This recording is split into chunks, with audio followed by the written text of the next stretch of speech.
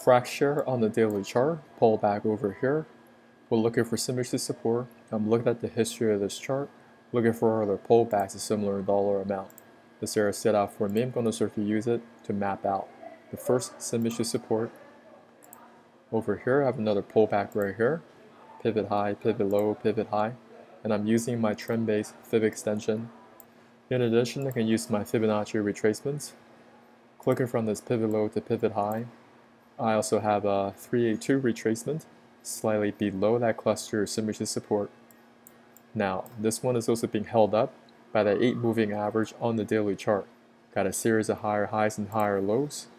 Jumping down to the hourly chart, we also have Trice trading nicely above that 200 moving average. So what you can do right here, jumping down to the 15-minute time frame, we also have a trigger to go long, where that 8 moving average crosses against that 34 to the upside, also getting up above that 200 moving average on the 15-minute. On the hourly chart, still trading above, and this is how we identify a strong bullish setup. And what you can do here, not financial advice, position the size correctly, right around 35, but you're setting your stop below 29, below 30, right around there.